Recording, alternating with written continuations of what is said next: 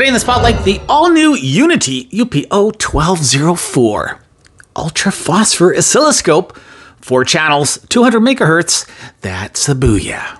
Big shout out to UnitrainUS.com. Thanks so much for sending it in for this review.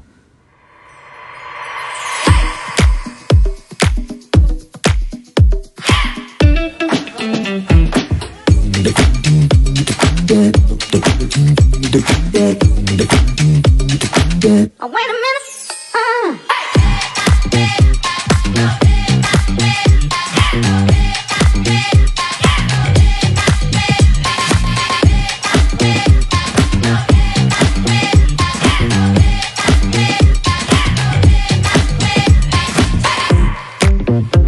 UNI-T UPO1204. Another stellar piece of test gear from UNI-T. Wow. Gotta love this. Modern design. I like what UNI-T's really done. The overall look and feel. And I mean, let's boot up this oscilloscope. 4-channel analog. And look at that. It's like a freaking rainbow. Oh my God. Look at that. Yes. Never gets old. Believe you me.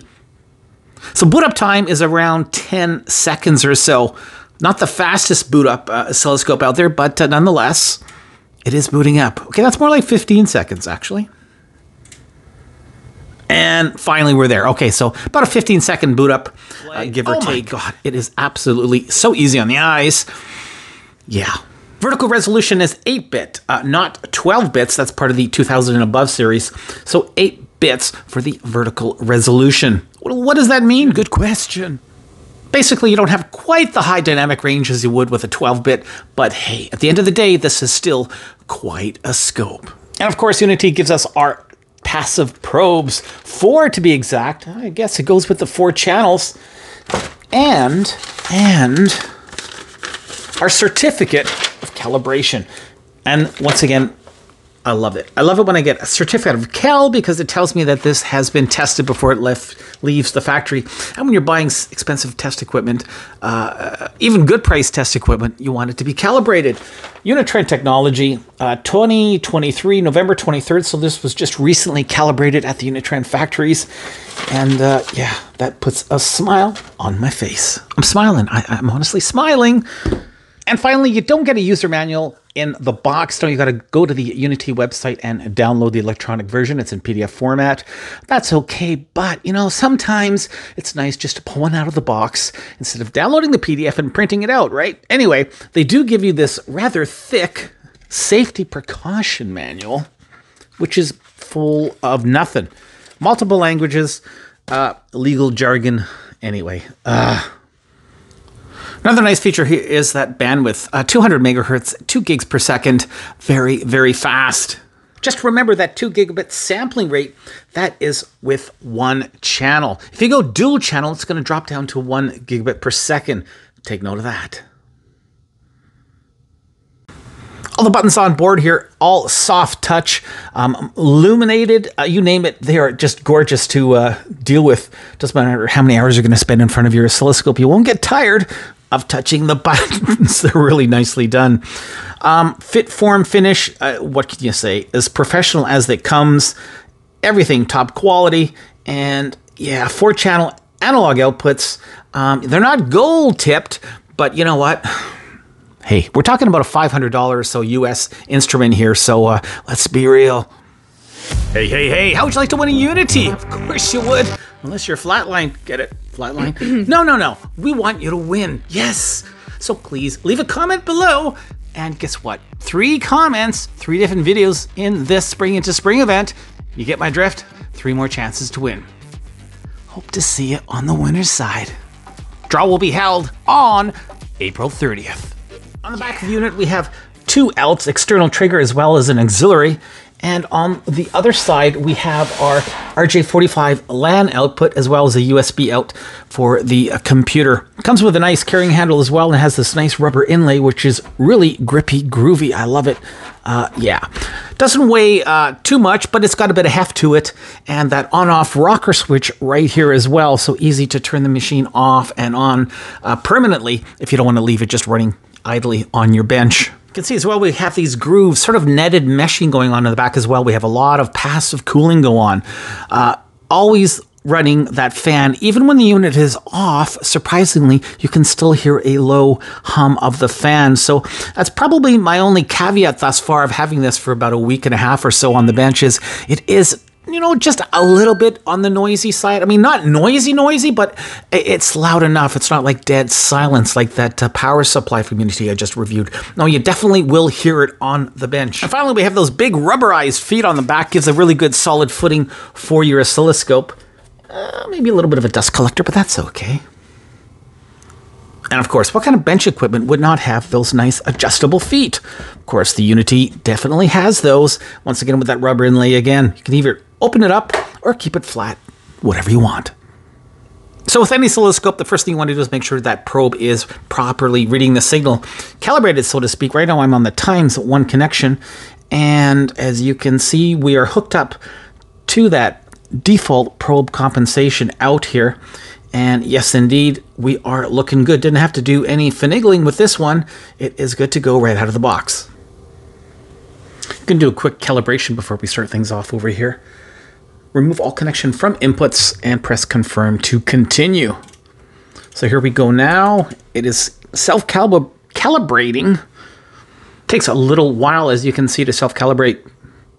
So when you do this, prepare to have about 5 minutes or so handy.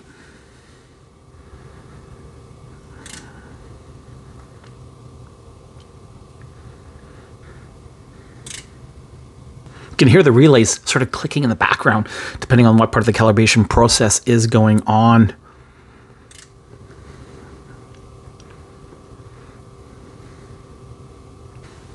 Always a good idea to calibrate that scope before you use it, just to make sure you're definitely, you know, where you want to be. Almost done. And self-calibration success. Alrighty, we go into the utility menu at the top here. This brings up all of our sub-menus for self-calibration, system info, languages, time set, the whole 9 yards. I did the self-calibration already. If we click on system information, it'll give you a lowdown of the specs that your oscilloscope is running. In this case, we're looking at the UNI-T UPO1204. And don't look at that serial number, please and thank you. Yeah, so we can set up our IP address if we want to put this on the network, either DHCP or static, however you want to assign your network connectivity. Really nice menu. I got to say, it's very verbose and very, you know, very easy to use. It's intuitive, which I like. A couple of waveforms here.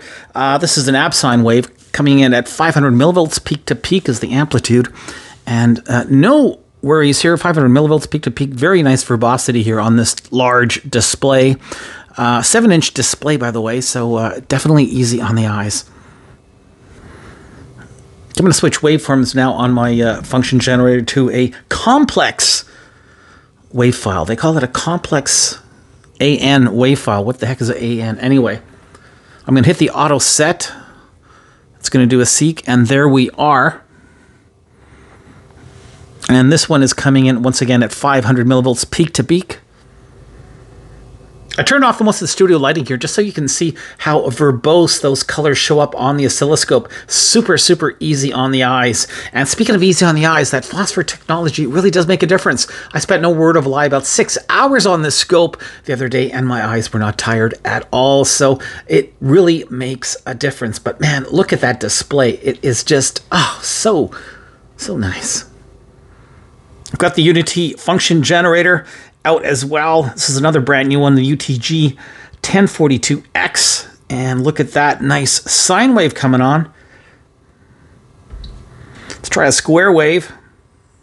No worries here. Ramp wave.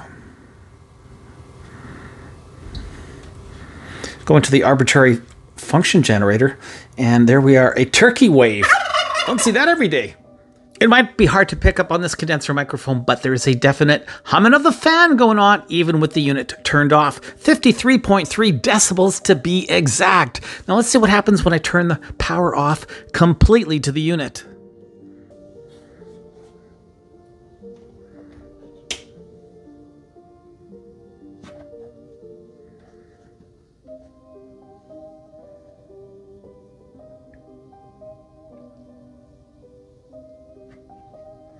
So once it's turned off completely, it's about a 10 to 12 decibel lowering. So yeah, it definitely makes a difference. A minor gripe, but nonetheless, a little irritating. Closing thoughts on the UNI-T UPO1204 Ultra Phosphor Oscilloscope. Yes, and yes.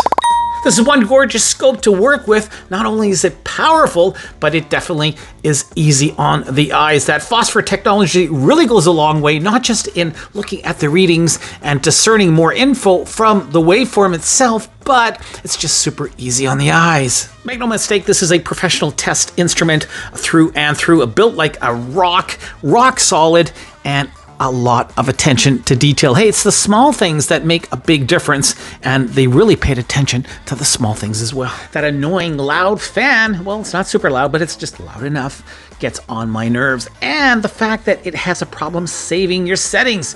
Yeah, that's right. When you make your custom settings, close the unit down, turn it back on again, and guess what? It doesn't save them. You gotta do it over. Oh, that's end of the day, though, it's pretty hard to go wrong with the UPO1204. Just remember, it's an 8-bit, not a 12-bit scope. Really shouldn't matter to most of us, but if it matters to you, well, that's a different story. Long story short, UNI-T did a stand-up job with the UPO1204. This is a lot of scope for not a lot of dinero, and that, my friends, is a good thing. The UNI-T UPO1204 Ultra Phosphor Oscilloscope gets a solid 3.5 out of 5 stars. Whether you need the latest pricing info or just info period on anything UNI-T Test Bench, UnitrainUS.com, that is your source. Give them a call, tell them Darren sent you. Hey, thanks for watching this review, everybody. Till the next one, keep on testing.